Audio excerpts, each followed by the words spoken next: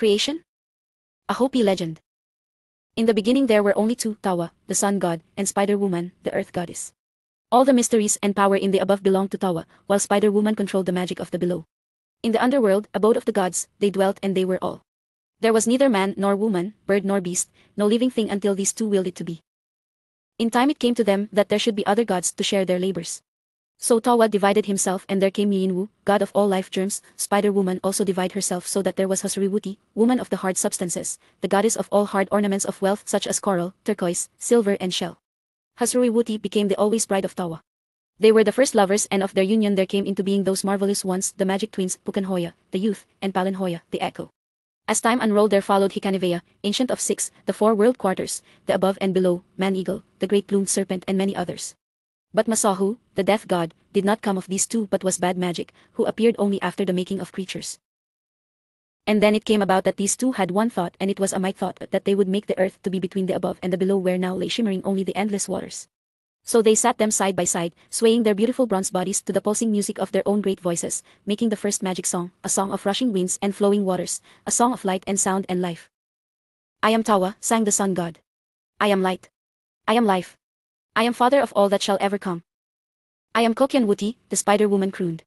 I receive light and nourish life. I am mother of all that shall ever come.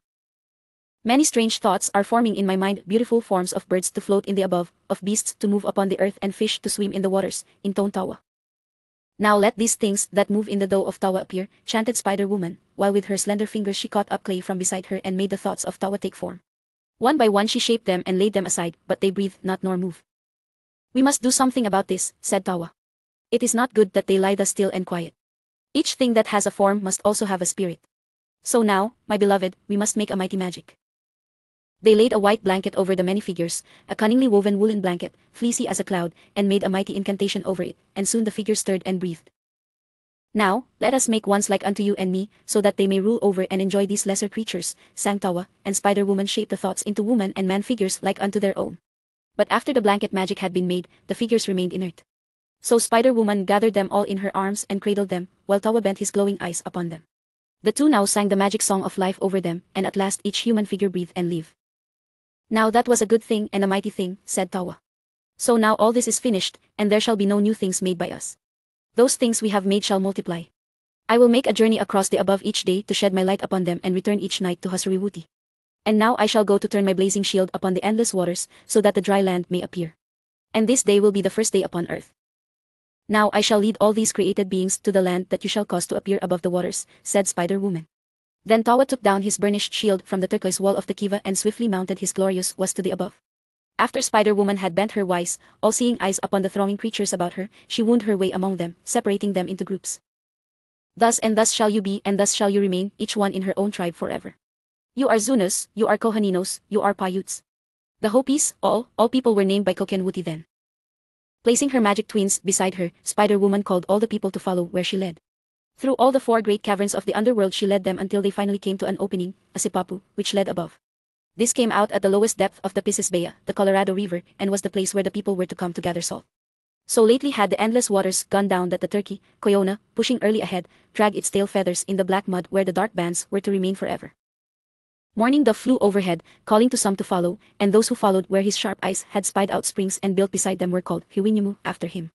So Spider-Woman chose a creature to lead each clan to a place to build their house. The puma, the snake, the antelope, the deer, and other horned creatures each led a clan to a place to build their house. Each clan henceforth bore the name of the creature who had led them. The Spider-Woman spoke to them thus, the woman of the clan shall build the house, and the family name shall descend through her. She shall be house builder and homemaker. She shall mold the jars for the storing of food and water. She shall grind the grain for food and tenderly rear and teach the young. The man of the clan shall build kivas of stone under the ground. In these kivas the man shall make sand pictures as altars. Of colored sand shall he make them, and they shall be called ponya. The man too shall weave the clan blankets with their proper symbols. The man shall fashion himself weapons and furnish his family with game. Stooping down, she gathered some sand in her hand, letting it run out in a thin, continuous stream. See the movement of the sand? That is the life that will cause all things therein to grow. The great plumed serpent, lightning, will rear and strike the earth to fertilize it, rain cloud will pour down waters, and Tawa will smile upon it so that green things will spring up to feed my children. Her eyes now sought the above where Tawa was descending toward his western kiva in all the glory of red and gold. I go now, but have no fear, for we too will be watching over you. Look upon me now, my children, ere I leave. Obey the words I have given you, and all will be well. If you are in need of help, call upon me, and I will send my sons to your aid." The people gazed wide-eyed upon her shining beauty. Her woven upper garment of soft white wool hung tunic-wise over a blue skirt. On its left side was woven a band bearing the butterfly and squash blossom, in designs of red and yellow and green with bands of black appearing in between. Her neck was hung with heavy necklaces of turquoise, shell and coral, and pendants of the same hung from her ears. Her face was fair, with warm eyes and tender lips, and her form most graceful. Upon her feet were skin boots of gleaming white, and they now turned toward where the sand spun about in whirlpool fashion. She held up her right hand and smiled upon them, then stepped upon the whirling sand.